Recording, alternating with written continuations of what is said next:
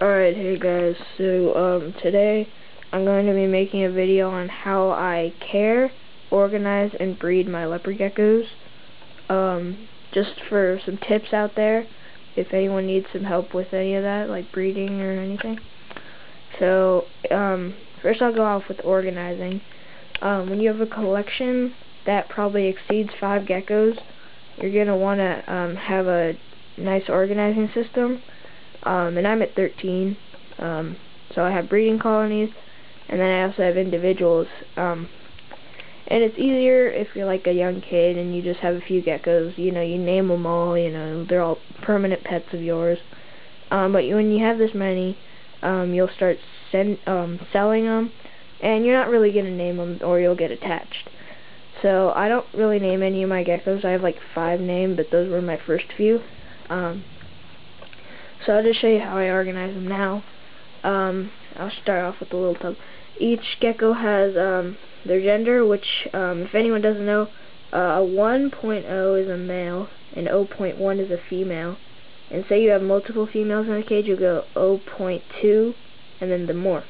And then say you have a breeding colony of a male and 2 females, 1.2 and whatever the morph is. So here we have a female high yellow. And then each of my geckos has an ID number based on their morph. So HY is high yellow, 03 the third one that I have. There's HY1. There's Raptor 01. And then also I have the last weight recorded, which was on 3/16, so that was about 10 days ago. I gotta reweigh them all. But she was 47.8. And then I have eggs. I write eggs if they're a female, and then I write down how many they've had this season, and she's had 4 duds, so that's what I write, D. And then if they're fertile, give them an example right here, you'll put 2 lines. So yeah, and then you do the same for the males, except you put 1.0 and you don't put eggs. These are my bigger tubs. And then my breeding tubs, like my breeding colonies, actually I only have 1 right now. I am going to be making a chocolate trumper albino breeding colony and a high yellow breeding colony once I get a male for each morph. But I have a super hypo male with a super hypo female in here. So here, let me bring this out into the light a little bit better. So see 1.1 super hypo, male and a female super hypo. The male's last weight and the female's last weight, and this was after she laid eggs, post-lay, that's why I wrote that. And then their ID numbers, the male and female, super hypo 01, super hypo 02, and the eggs, the females, or just the eggs the colony's given me this season, that's 2. So yeah, so that's how I organize them. And then I guess I'll go with caring for them. How I set up my little, like, 6-quart tubs. Here, I'll take this one out. So, basically, I keep them on paper towel, and the whole time, I'll usually moisten it when I clean the cage, and then, whenever they're shedding, I'll moisten it. And then they have the hide. I actually have to clean this one, it's got poo on it. It's just a little paper bowl that I cut a hole into, really cheap. It's like $5 for like 40 or 50, and then that'll last me a while.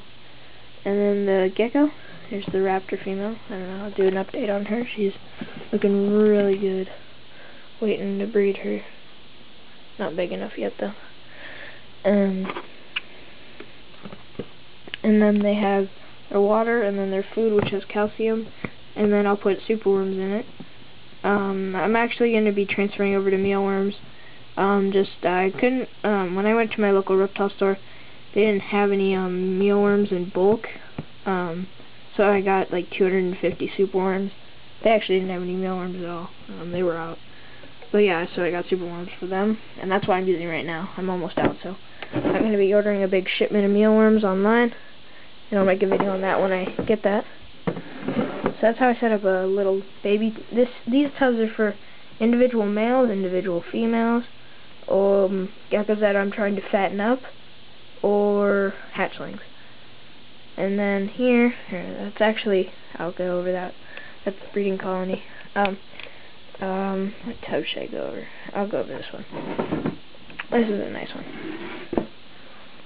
This female is actually breeding in one of the tubs over there. I'll actually be getting to that next. But here, this is how I set up my bigger tubs. They have the same setup, basically, the paper towel hide. Usually I'll give them a news or a paper towel roll just for extra hiding. And then they have their food and water. So yeah, that's really all I set it up. And then when a female is either ready to lay eggs, or she was just put in with a male and is probably going to lay eggs within the next month, I'll give them a lay box. This is just for gravid females. So here's one. She was actually bred yesterday. Saw some action. She's a high yellow. She was bred to a hypo. Then we have the egg line box, which has moss in it, moistened moss. I think it's probably wet. Yeah, probably wetting that a little bit more. And water, food, and their hide. There she is. She's looking good. And then when I do breed them, it'll say bred to whatever the gecko was, their ID number, and then when it was that they were put together and bred. And then the last tub is my breeding colonies. And these ones, since they'll have multiple geckos, they'll get a much larger hide box, a big medium-sized reptile basic size, a bigger egg laying box with moss,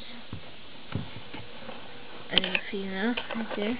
So these are my soup, and then they'll get a bigger food dish and a bigger water dish, and they'll get paper towel. And I'll show you these two guys. My super hypo breeding colony. Male. Really nice. And the female, she actually laid, let's see, she laid Thursday, I think. I'll actually get to the eggs in a minute.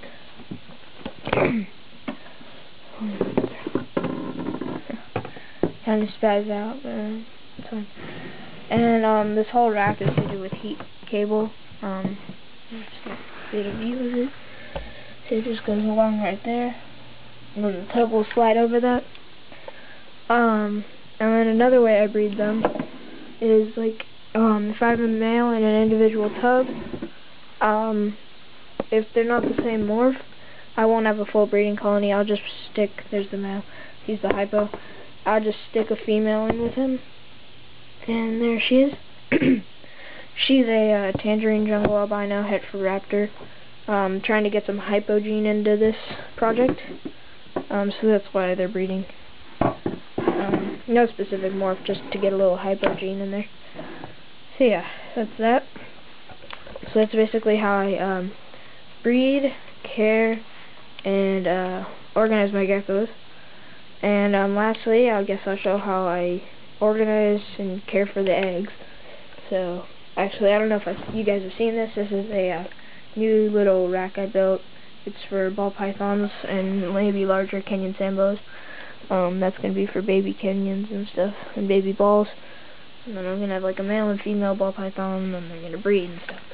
But here's my incubator. It's a hoverbator. Really nice.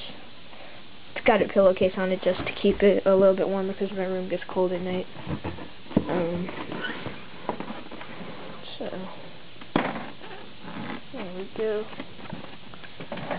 These eggs were laid on the 24th, which yeah, that was Thursday. So they're there. So how here, I'll take these out actually. So how I take care of them is I have to organize them. I have a little post-it note. It has the pairing, the super hypos, and then when it was laid, which was the 24th. And then how I care for them, I'm not going to open it because it's actually 85 degrees in there, going for males or females, a little bit warmer for males.